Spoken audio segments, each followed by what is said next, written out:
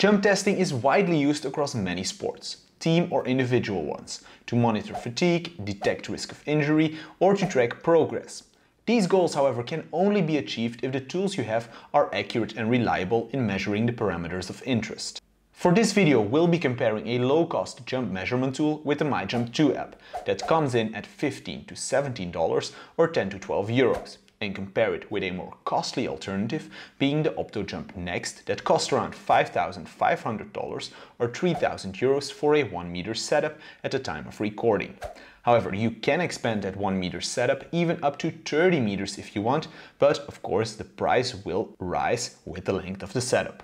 Now first, these two systems differ in a lot more ways than just the price. They also measure jump height and ground contact time in a different way.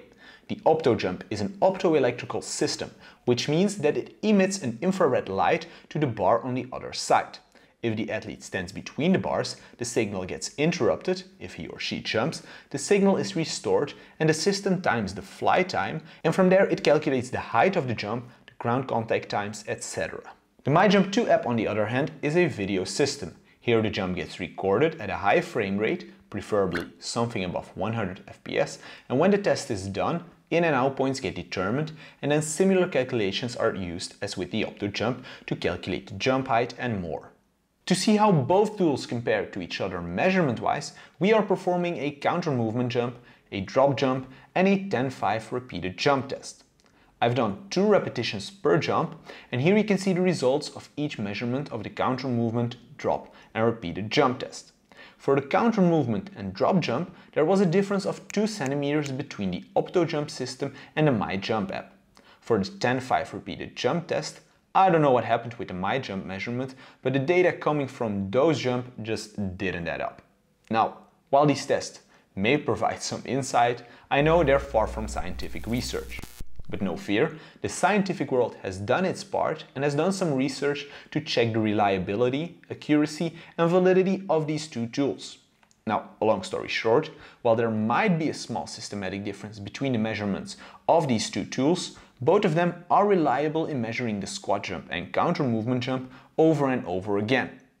While the accuracy may not be 100%, the two of them come pretty close to the golden standard, that being force plates for a squat jump and for a counter movement jump.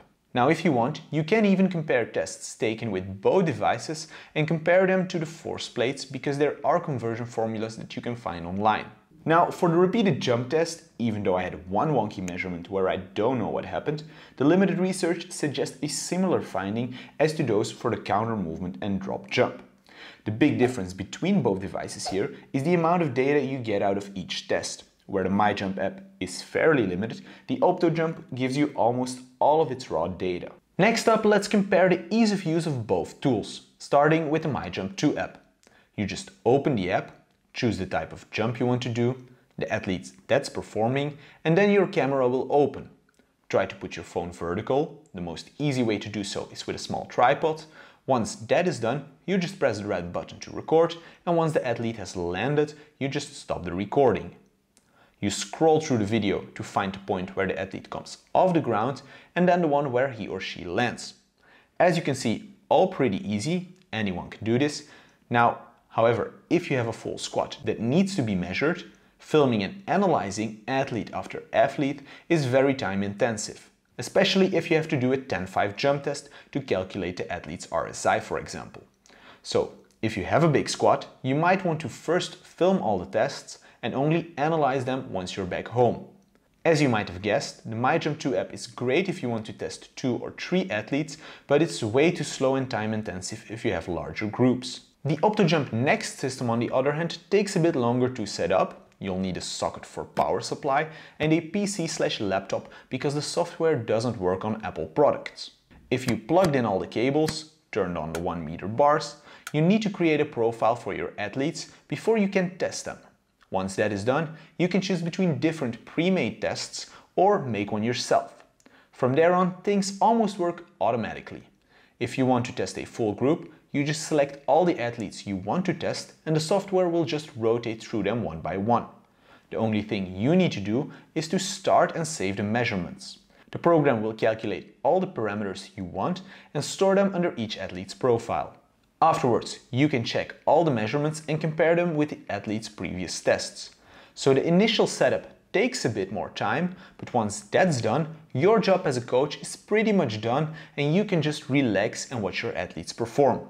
The big downside, as you all remember, is the price. This device is a big investment, and that brings me to the reason why both of these tools exist next to each other as a jump testing tool, but in reality they're not really that comparable, because these two products clearly cater to two different people or groups of people. The Myjump 2 app, in my opinion, being more for the up-and-coming athlete or coach that wants a quick and easy setup and only has 1 or 2 athletes to measure. The Optojump Next system, on the other hand, is for the coach that is employed by a federation or a big sports institution and needs a setup in which athletes can quickly cycle through some tests and where the price of the tool is less of a problem. Let us know in the comments if you do a jump test or jump profiling, and make sure to subscribe and like the video if you got some valuable information out of it. It really helps us out a lot.